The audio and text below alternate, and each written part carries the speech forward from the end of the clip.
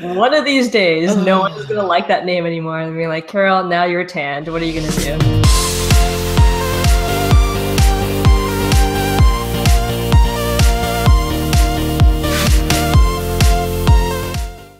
Hey everyone, today we're going to be taking a look at the game Meduris by HABA Games.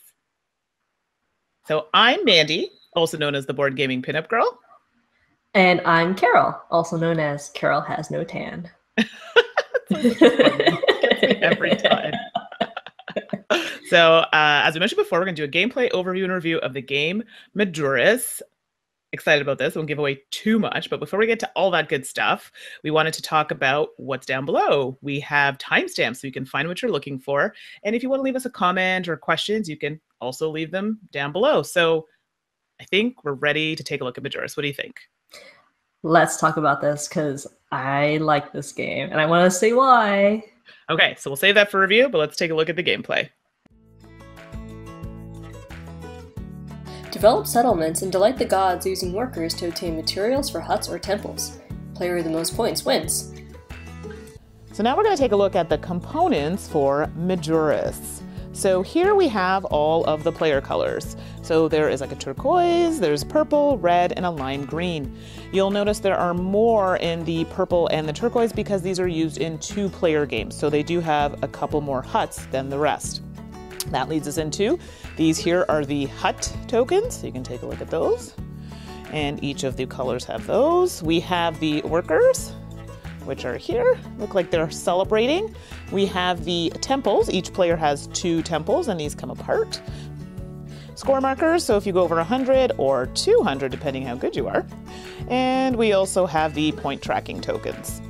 Next we have the rune stones and we have a few different symbols. Okay, so those will be placed to the side of the board. We have the druid token. Okay. Next we have the die, which is going to help us determine what supplies we get or don't get in some cases. Then we have the bonus tokens here. And then we also have the player shields. And these fold open and they have a nice player aid on the back. Finally, we have the supply chits or tokens. We have wood, we have wool, which I always seem to want to call cotton. So this is wood, this is cotton. We also have copper, and we also have stone. Finally, we have the board. Now the board is 2-sided. This one we've placed here is for 2 to 3 players, and you'll notice the size of the spaces are actually going to be a little bit different than on the other side, but we have the 2 to 3, and on the other side is the side for 4 players. Now we're going to take a look at how to set up for Meduris. So we've partially set up here already. We have the supplies out on the board. Next we're going to take the druid and place him starting at the top in his little tower. Each player will take a shield and their choice of color. So for our purposes of demonstration, we're going to work with the 2-player setup, so we'll be using the turquoise and the purple. So now that we've set up our colors, we're going to have the rune stones available, and we'll talk about how those come into play, but you won't have them accessible to all players. Then you should have 6 of the different types of bonus tokens. So what we want to do is we want to place them randomly on the board. So it's total random. We just kind of mix them around, and then we just place them on different areas of the board.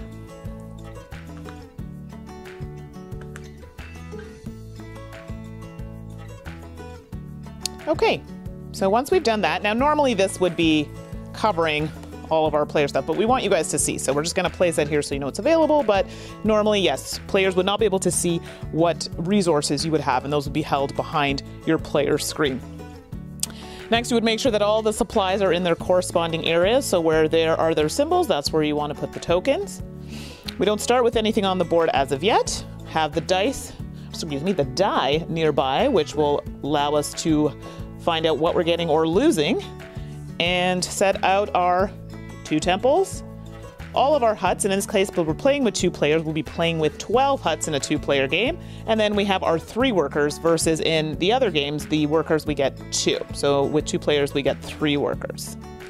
each player starts with one of each resource. And again, these would be behind the screen.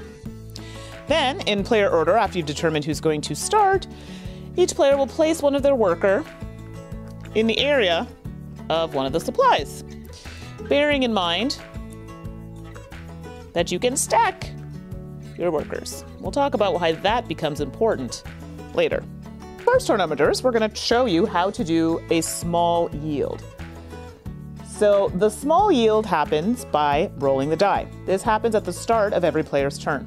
So you roll the die, and whatever number comes up, in this case, it's a whole bunch of, it's hard to see here, so it's white, but in this case, it could have been a green or it could have been a gold, whichever was rolled. So in this case, it was the white, which means that any player that is in the white area, or in this case, it's wool, would receive that good. So it just so happens to be my purple worker, so I receive this good. If I had rolled something else, such as a -1, I would have had to remove something from my supply and put it back. You can also gain, everybody would gain a supply, and like I said, there are other colors, so depending on if your worker's there, will determine how many you're allowed to get. So if I had rolled a gray, 2 people would be getting it, the blue and the purple would get 1 each. So if that wasn't enough materials for you and you would like to gain more, the next would be to do a big yield. So this is one of the actions you can do. So rolling the die for the small yield has to happen. Every player has to roll this when they start. The next few actions are choices. So the big yield. So I said, I need more supplies. You can actually take one of your workers and move it to another stack. Here we are 3 workers high in the copper area. I love this because these are super shiny. But yes, we are in the copper area. So if I decided to move my worker to this spot, now I'm going to get more resources. So it starts with the player on top receiving 3, which is me. 1, 2, 3. And I would gain those. And because I have a worker in the second spot, I would gain another 2. And finally, the player who is at the bottom, which happens to be the turquoise player, will gain 1.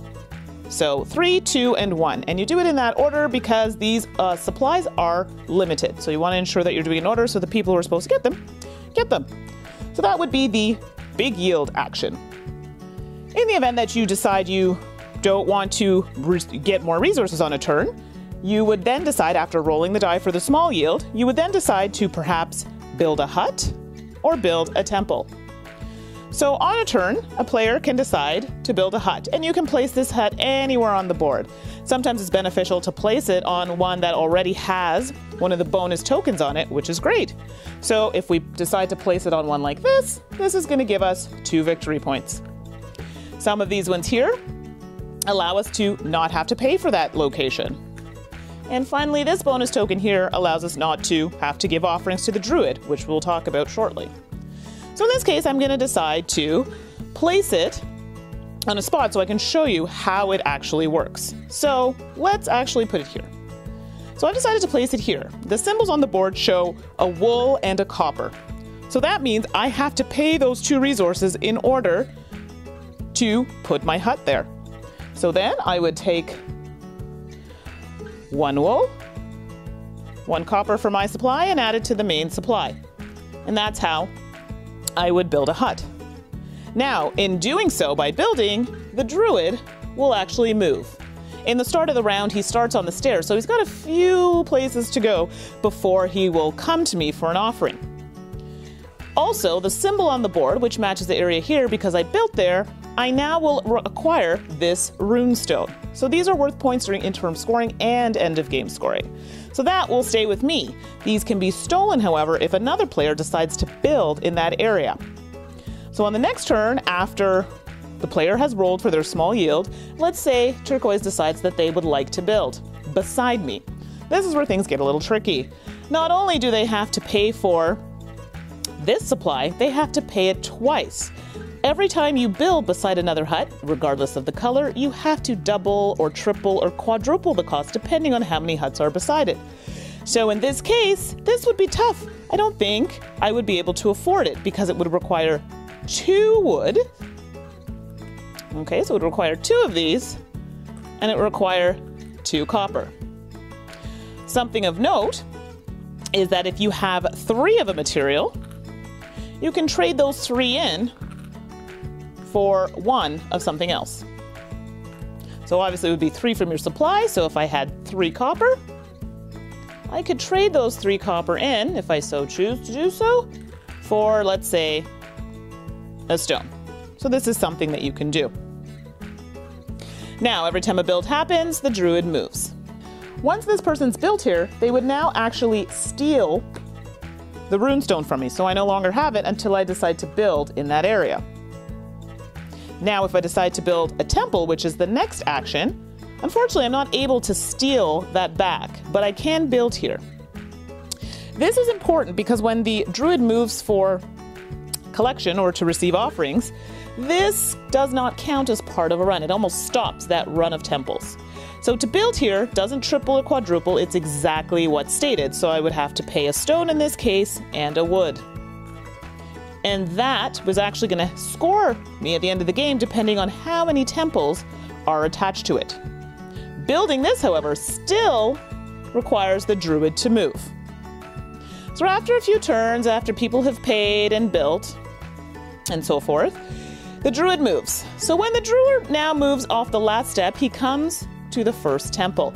He said, wait, where's my offering? This is something of note. So if you are in a run, so you are with other temples, you will definitely want to pay it. In this case, if I pay one of the 2 supplies that are, or resources, excuse me, that are showing on the board, so in this case, it's wool and copper, will get me points. So in this case, if I only pay one of the supplies, one of the resources that's shown, I'll get 1 point. If I pay both that are shown, which I absolutely will, I will get 2 points because I have my temple and another. So that would give me 2 points. If I paid none, I would lose points. However, I wouldn't be able to go into the negatives.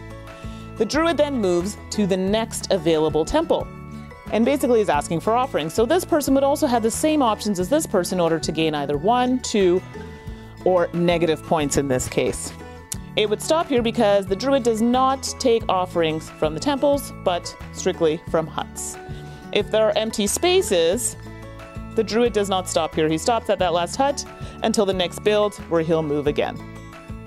Now, after the druid has made it around the board, there is something called intermediate scoring when he gets to the Great River. This happens when the druid passes the Great River. So what would happen? It was past the Great River to the next available hut. In this case, it would be here, but we stop and we do an intermediate scoring. So you look at how many rune stones each player has, and each rune stone that the player has is worth 1 point each. You calculate the rune stones, and then you add it to their score.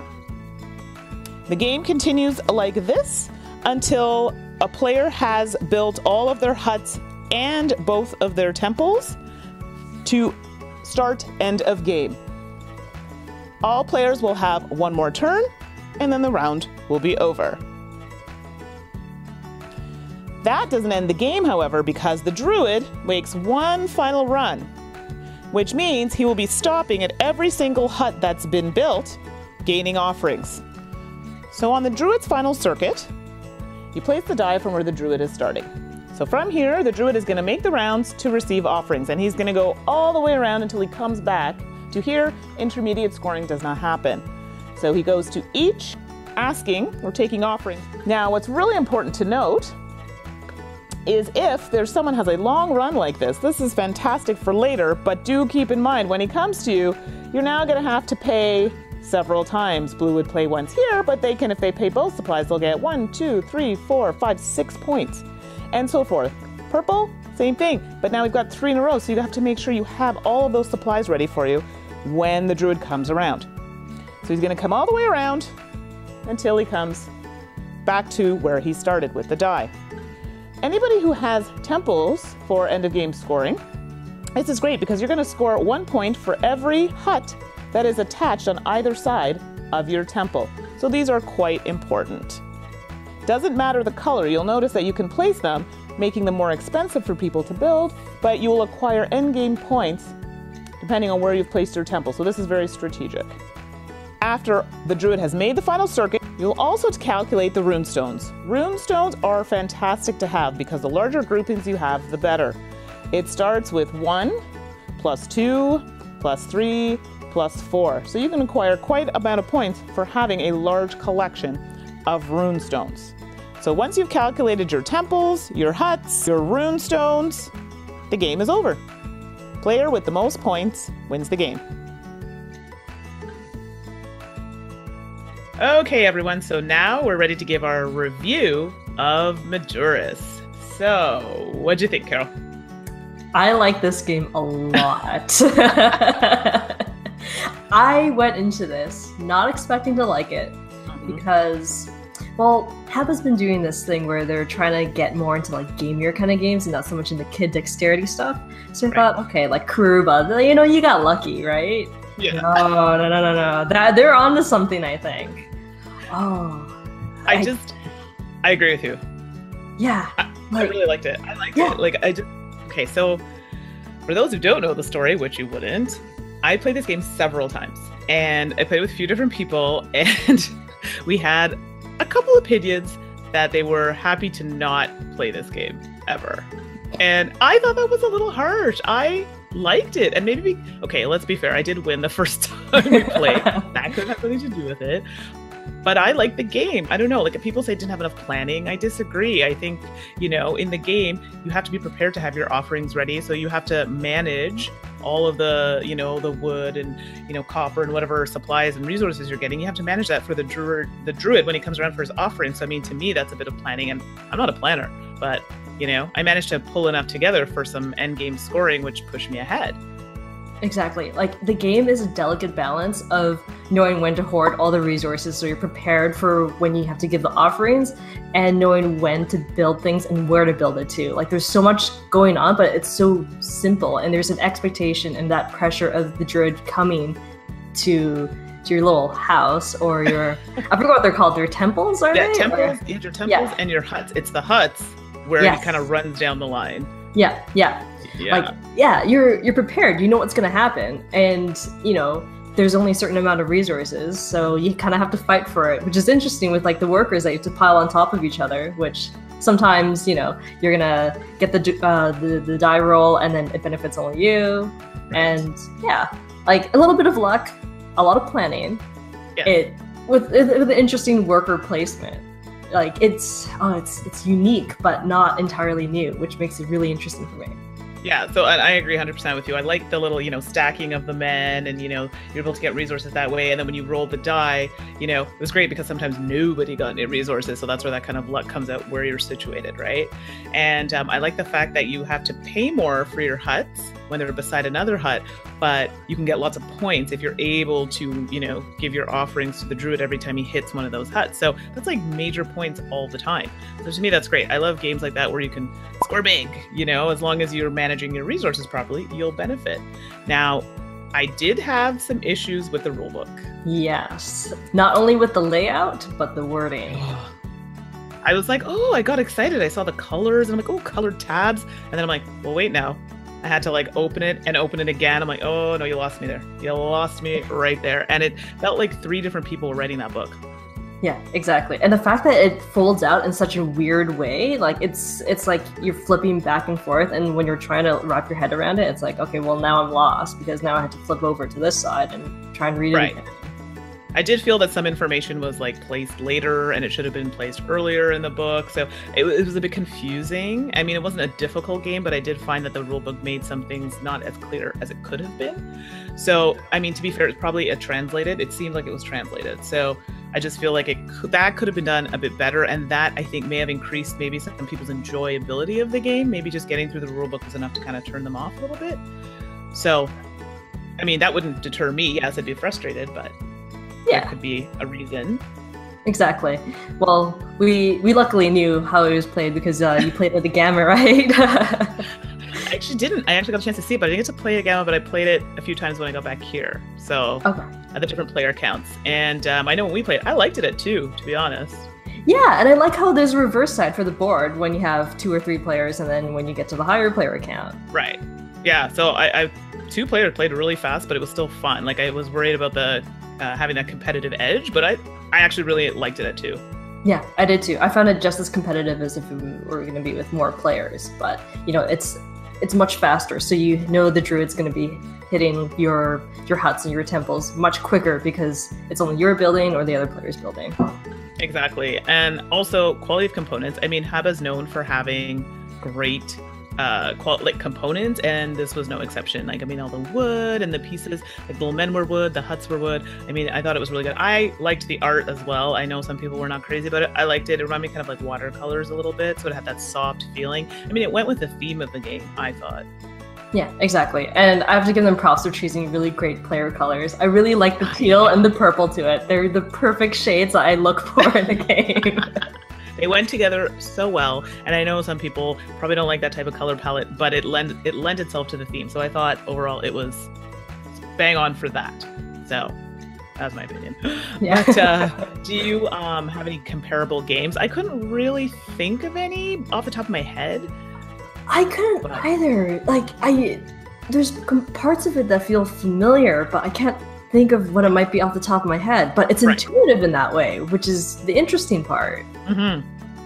I almost wonder if it's like a Feld game I'm thinking of, potentially. I don't know. I just feel like there's a game where you have offerings, or there's something that passes by where you have to give, either it's money or resources. I don't know why I'm drawing a blank, but... Yeah. But definitely nothing that can come to mind where offerings happen almost every single turn. Right. It would be like a once in a while thing, but not every single turn. Exactly. Yeah, exactly. Yeah. So did I cover everything? I feel like I'm missing something. We talked about the components. We talked about the rulebook. We talked about the gameplay. I think we got it. I think we did. Yeah. So overall, I like this game. I know a lot of people were not crazy about it, but then I wonder if that, like I said, had something to do with the way the rulebook was written. Did they play it correctly?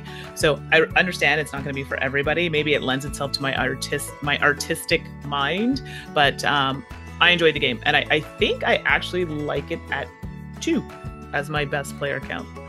It might also be because you played with me, Mandi. No. I kid. No, I really like this game. I love games that after you play it, you get that one more game kind of feeling. Right. Oh, I want to play this again. I want to try something different. Or like, oh, like I should have done this.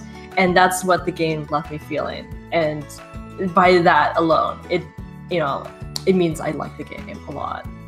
Yeah. So I think people who are more, maybe have that, like, I don't know, and I don't want to say like logical mind, because we all have that kind of mind in a different way, but maybe there are some people who are strictly planners or mathematically need to calculate everything out. You're probably going to have a difficult time with this game. You can't really do that. But it's the random element in it, which I enjoy, because I like being tactical. I don't like having long-term planning and just have that, right, go nowhere. And I think that's it. If you have people who are like that type of player, they may not, and I don't know if they'll enjoy it as much as we did. Yeah, but I'm more go with the flow. Yeah, right. Exactly. And that's like the art. It's go with the flow. So maybe, I don't know, maybe that's why we liked it. So overall, I like ye. I like it too. So that's our review for Meduris, and we'll see you guys next time. Bye. Bye.